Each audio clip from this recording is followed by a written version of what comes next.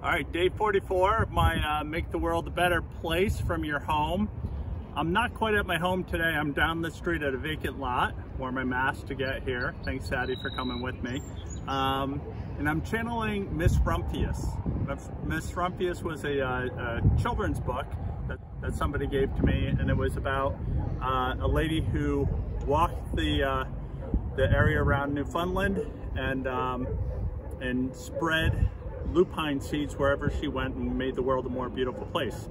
So today I decided on this vacant lot that I'm visiting more often because I have to walk my dog down this way because the bridge is closed. I thought I would plant some sunchokes from my yard. I dug up a bunch of these. These all have big yellow flowers later on in the season that are good for the bees.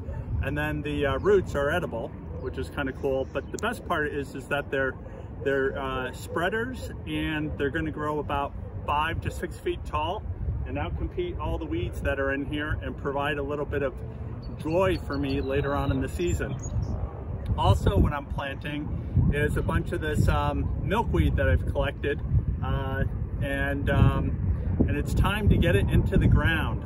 I've put it at a couple different places, but in this area down by the water where it's sort of sunny and open and gravelly, I'm going to scratch it into the ground, and you can see that it'll blow away, which is fine. We're fine with some of that, but what we want to do is actually just wet this and wet the seeds so that they can get scratched into the ground and get going.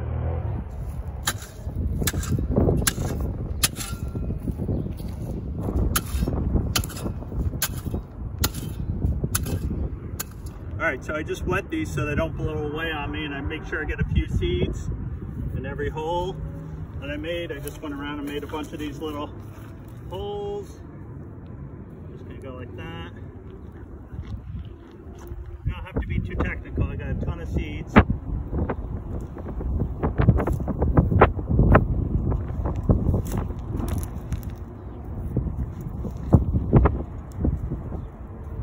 So I'm going to do this about 100 times out here and hope that I'm successful, because I also want to get rid of the seed.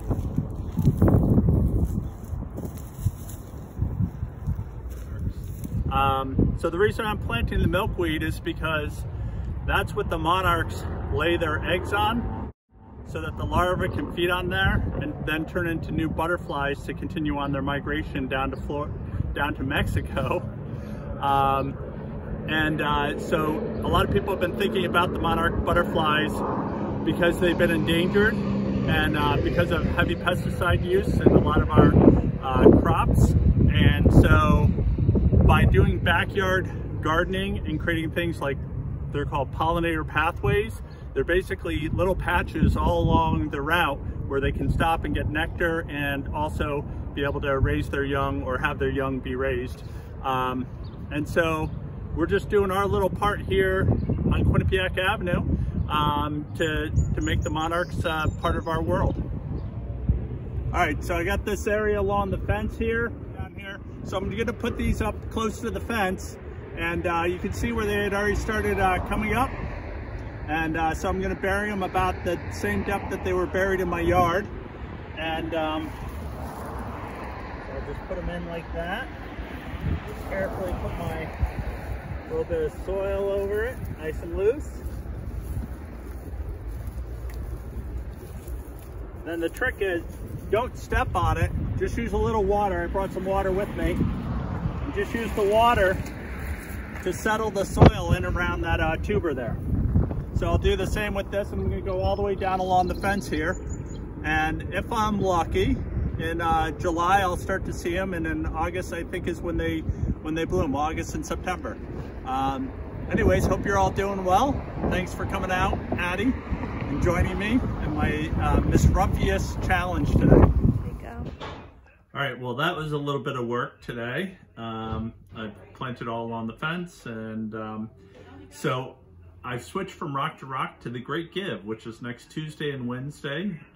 It's run through the Community Foundation, and it's all the different nonprofits in New Haven all trying to raise money at the same time and competing and getting prizes and stuff like that.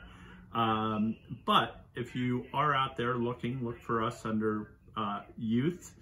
social justice, and obviously the environment. Urban Resource Initiative, thank you, and see you soon.